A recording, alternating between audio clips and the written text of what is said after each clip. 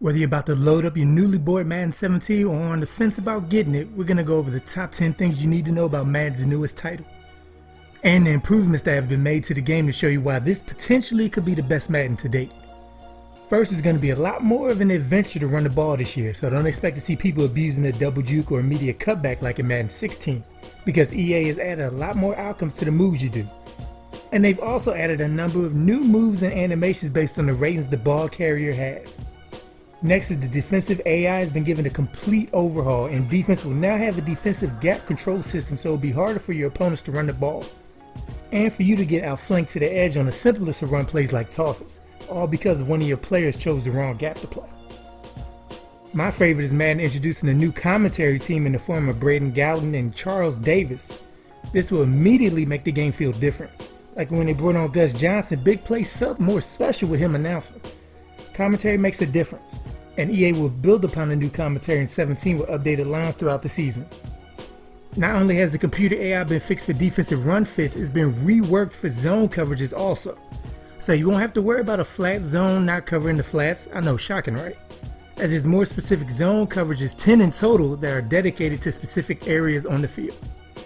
And one of the big goals EA had for Madden 17 was to make the game much more competitive, which most importantly led to changing up the man and zone coverages, while also limiting the ability to spam two-man and under out of quarters all game no matter what the offense came out in, forcing defenses to play a little more realistic and to use more plays in their playbook. Stadiums are also getting improving to make the game feel much more like you're watching the NFL broadcast.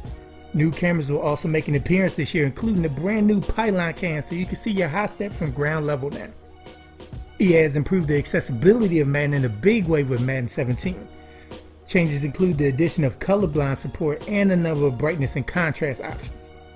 And for the CFM heads, franchise mode is getting a number of big updates. Play the Moment will allow you to simulate the majority of your games, only taking control during crucial moments, while Game Plan allows for increased strategy before you even hit the field.